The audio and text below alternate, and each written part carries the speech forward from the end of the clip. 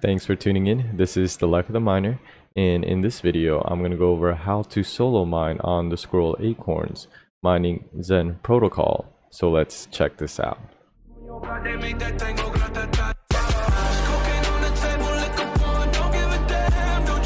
Okay, so I did purchase the SQRL Acorn CLE 101 and the Acorn CLE 215.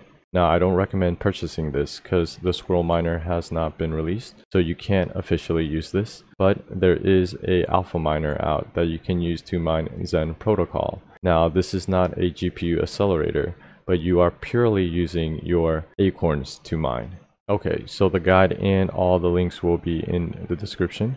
Now, first what you want to do is download the driver. So if you did follow the link, it'll take you to this website, and you want to either download for Windows or Linux. Now, once you install the drivers, you'll see it in your device manager. So pulling up my device manager, you'll see SQRL accelerators and my Acorn CLE 101.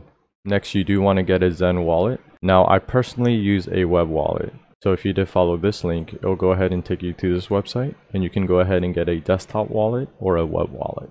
Okay, so once you get a Zen wallet, next you do want to pick a pool. Now, the pool I personally use is zenprotocolpool.com, which is this pool right here. Okay, so next you do have to download the miner. So if you did check out that link, it'll take you to this site, the FPGA forum. Now, you do have to register and sign in to download the miner. You can either download the window miner or the Linux miner, but for this guide, I'm going to go over the window miner. Okay, so once you download the miner and unzip it, this is the mining files you'll get. Now, depending on which Acorn you have, you want to start the correct bat file.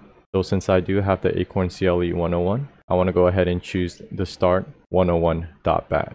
Now, once you run the bat file, it's going to download the miner and ask you to power cycle your computer. So basically what this means is you have to completely shut off your computer, pull out the plug, and all the lights must turn off.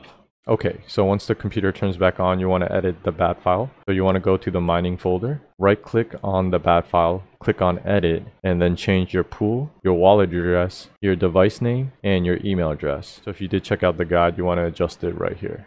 Once you edit the bat file, you want to go ahead and run it and adjust the core clocks with either the plus or minus sign on the keypad. Okay, so as you can see, this is my Acorn CLE 101 mining Zen protocol. Now, I am averaging about 150 mega hashes, but this is on stock settings with no tweaks, and this is mining on the Zen protocol pool.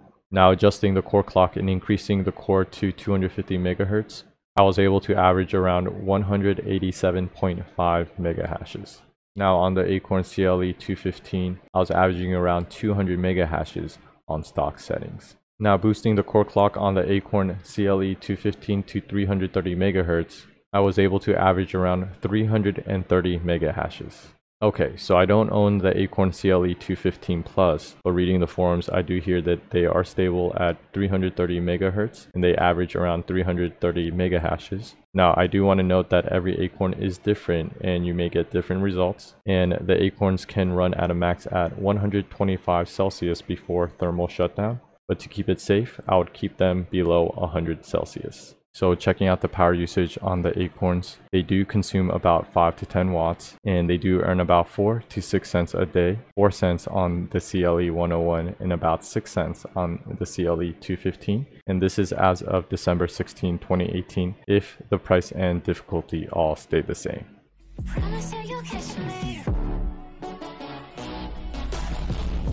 Alright, so thanks for checking out this guide. And hopefully the SQRL Miner comes out soon so we can actually use these devices. But of course, thanks for watching, and always happy mining.